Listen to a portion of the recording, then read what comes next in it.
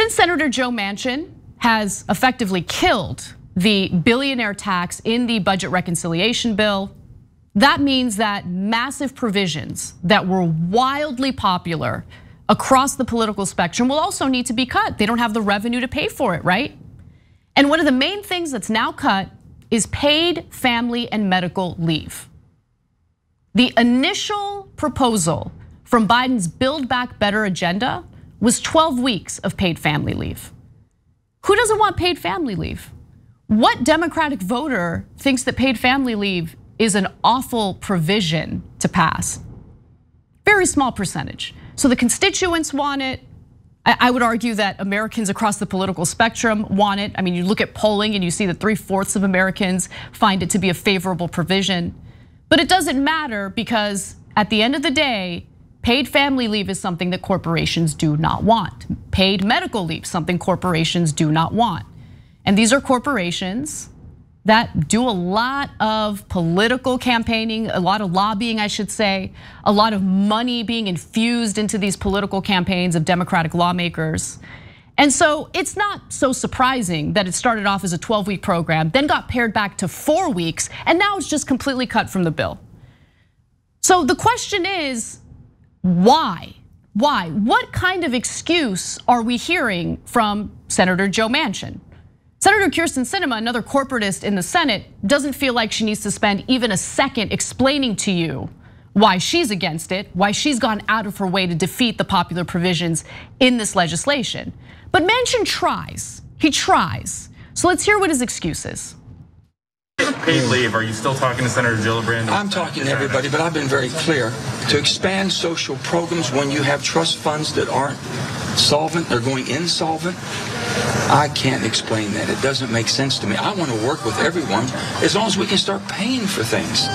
That's all. I can't put this burden on my grandchildren. I've got 10 grandchildren, and I just can't do it. Now in 2017, when Trump succeeded in passing his tax cuts for the rich, the tax cuts that cost this country $2 trillion over the next decade, they didn't have anything in place to ensure that the tax cuts would be paid for, that there would be something to offset the new tax policy. And at the time, Senator Joe Manchin, along with Kirsten Sinema, were against the Trump era tax cuts. They claimed they wanted to reverse it, but once they had the opportunity to do so, they served as an obstacle to that.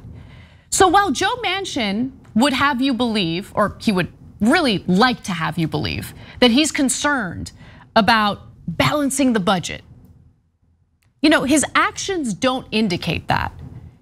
Because Democrats, who I think have been incredibly weak but have been negotiating on good faith, had all these pay-fors in the budget reconciliation bill, had all these different opportunities to ensure that we get the wealthiest people in this country to pay their fair share so we can fund robust social safety net programs that improve Americans' lives.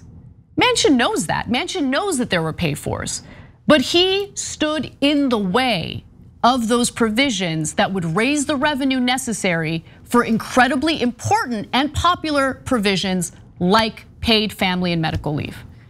That's what the reality is. His corporate donors don't like it. They do not want to worry about their workers having a family and needing a little bit of time off. They don't want to have to worry about paying for that time off. The only thing that the corporations have salivated over throughout this entire process is the budget, the bipartisan infrastructure deal, which has all sorts of corporate handouts for them, which gives them an opportunity to privatize public infrastructure. That's why they want it so bad. And then in the budget reconciliation bill, to be fair, universal pre-K remains untouched. But you guys know why that is. Because universal pre-K means mothers will have some place to drop off their kids so they can go back to the mines, go back to work. There's a labor shortage, everyone. We got to get the women back to work. We got to get the parents back to work. All right, fine, universal pre-K. At least there's a benefit to us, the corporations that do not want to pay their fair share in taxes. But other than that, what is left in the budget reconciliation bill? So far, the Medicare expansion is under great threat by corporate Democrats. Bernie Sanders says that he insists on keeping the expansion in the final bill. We don't know what the outcome will be, but if I had to bet my money on it, it'll either be completely pared back to something unrecognizable or it won't even exist in the final version of the bill. Paid family leave, gone. 2 years free community college, gone. Funding for elder care, scaled back considerably. I mean, think about the priorities here. Don't raise taxes on the rich. Make sure you cut the programs that actually benefit workers. That's what's happening. That's who Manchin is, that's who Sinema is. That's what congressional lawmakers overall happen to be if they take corporate money and if they're invested in individual stocks. It's all about narcissism and self-interest, and it's because the incentives are set up that way. And honestly, at this point, the only way I see this country moving forward in a positive direction is if we take a look back at what worked in the past. The only time we've accomplished anything positive in this country, anything robust, anything that really fundamentally changed the power dynamic and the power structure in this country was during FDR. FDR had all sorts of flaws. I'm not trying to, put him up on a pedestal as this perfect president. There were definitely issues with African Americans being left out of the economic programs that proved to be so successful for white Americans in this country. But there's a reason why FDR passed the New Deal, passed all these labor policies that came along with it. It's because there was labor power in the country.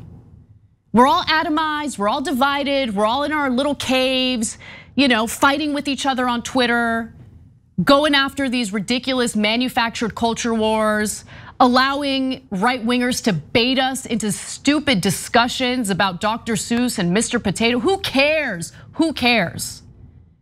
We need to build a broad coalition. We need to talk to our coworkers. We need to organize our workplace. We need to build labor power in this country. End of story. That is the only answer.